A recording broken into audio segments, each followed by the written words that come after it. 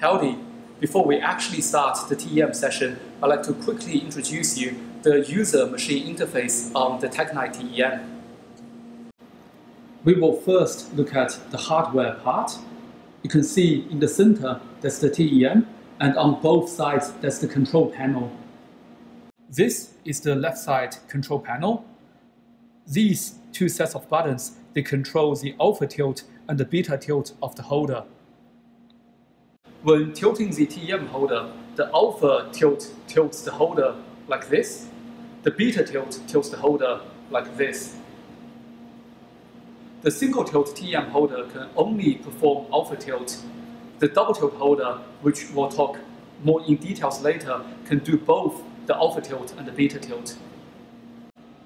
This is the tracking ball. On this instrument, the tracking ball controls the beam shift. You see a minus and a plus sign here that controls the step size of the beam shift. When moving the tracking ball, you can see the beam is moving on the screen. It controls the beam shift. This is the intensity knob. It controls the condenser length. It converges and diverges the beam. The fine and the coarse buttons, they control the step size of the intensity knob. When you turn the intensity knob, you can converge or diverge the beam. The exposure button and the stigmator button, we don't use them anymore. Now they're controlled by the software part of the user-machine interface. Let's move to a group of buttons. On the left-hand side control panel, we have the multifunction X, L1, L2, and L3. On the right-hand side of the panel, we have multifunction Y, R1, R2, and R3. On different instruments, those buttons can control different things. On this TEM specifically, the multifunction X and the multifunction Y, by default, they control the image shift in X direction and image shift in Y direction. When you activate other functions, they will control different things. For example, condenser astigmatism, objective astigmatism. L1 controls the screen lift. When hitting L1, the phosphorus screen will be lifted. The camera is located underneath the screen, so we can acquire images. L2 is alpha wobbler. It tilts the holder plus and minus 15 degrees to help you set the eccentric height. L3 and R3, they control the spot size. R1 is screen beam that reduces the beam intensity on the screen, and R2 resets the focus. Now, let's move on to the other buttons on the right side control panel. The dark field button allows you to take dark field images.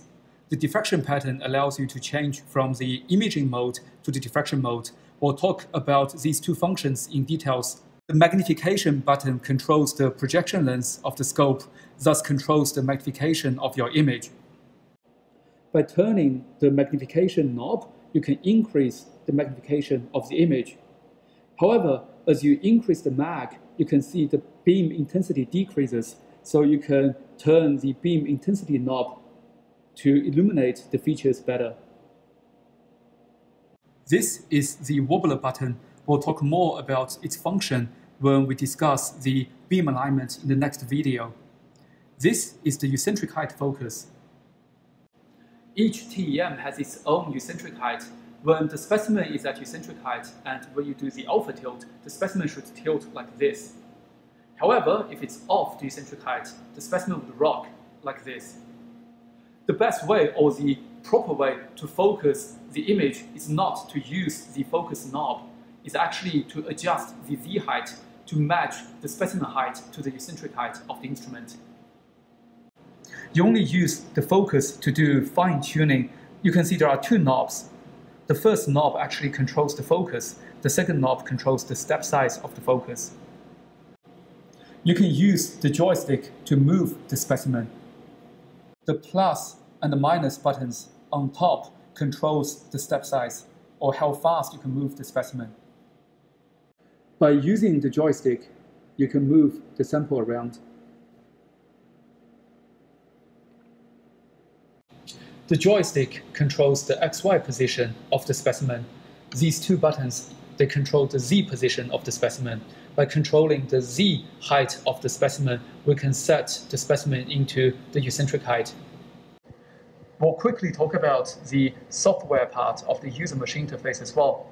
In the work set, there are 5 tabs in total: Setup, Search, Camera, Tune, and STEM. In the Setup page, you can view the status of the TEM as well as the gun condition and extraction voltage. In the Search tab, you can locate the sample.